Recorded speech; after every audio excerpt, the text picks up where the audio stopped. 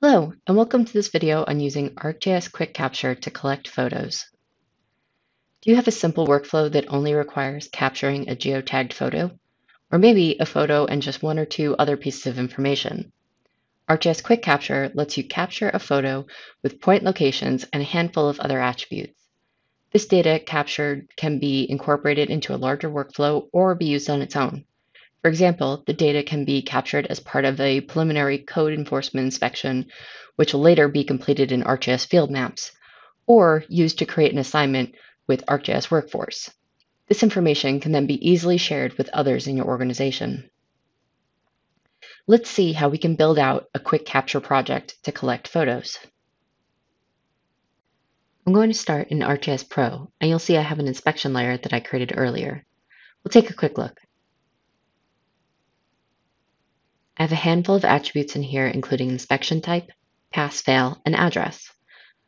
I'm using some domains which will help me in setting up the QuickCapture project.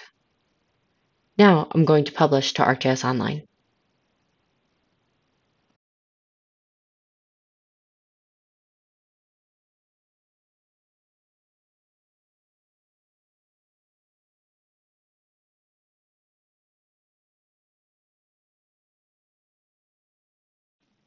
Now that my data is published to ArcGIS Online, I need to make a couple quick updates. I'll click on my layer to open it, then the Settings tab, and I'm going to enable editing and edit tracking and hit Save. This will allow users to edit the data in the field and allow me to track who made which edits and when. Now I'm going to open up QuickCapture and create a new project. I'll click New Project and select Start from Existing Layers.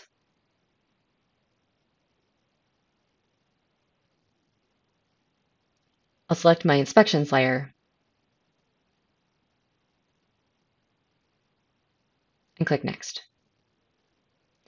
Here I can change the title and select a folder. In this case, I'm sticking with the default, and I'll click Create. You can see a new project starts with one button and one group by default. I'm going to change the button text to Residential Pass for my residential inspections. You can style these buttons with a wide range of colors and images, and you can match them to your organization's branding. Now for the Data tab, the target feature layer is my inspections layer.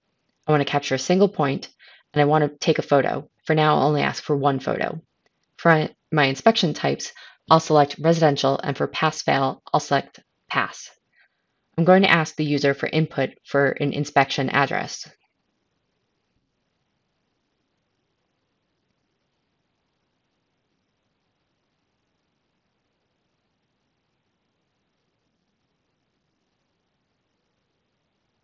I'm happy with that, and now I'm going to add another button. All I have to do is drag and drop. I'm also going to click on my existing group and update the number of columns to 2. Now I can follow the same steps and style this new button.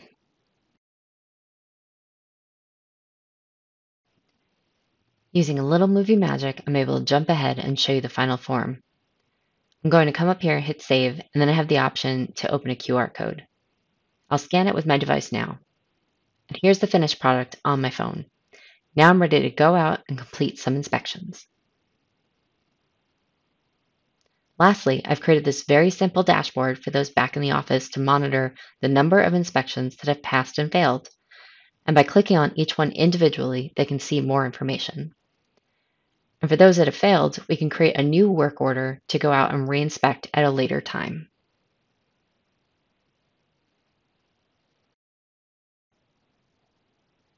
To recap, using ArcGIS QuickCapture, you can quickly and easily collect geotagged photos along with a few attributes. Data collection is done with a touch of a button, requiring little to no training.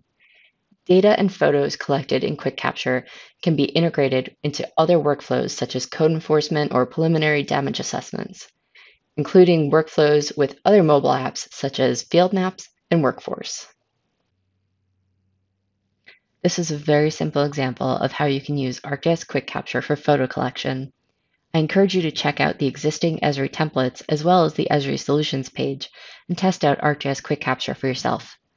It's a very powerful and easy-to-use application which requires little to no training for end users. For more information on ArcGIS QuickCapture, you can check out the ArcGIS QuickCapture resources page or reach out to your account team. I'd also highly recommend you check out the Get Started with ArcGIS QuickCapture blog by Bernd Zukowski. Thank you for watching, and look for more videos with tips and tricks as well as short workflow instructions. Thank you again.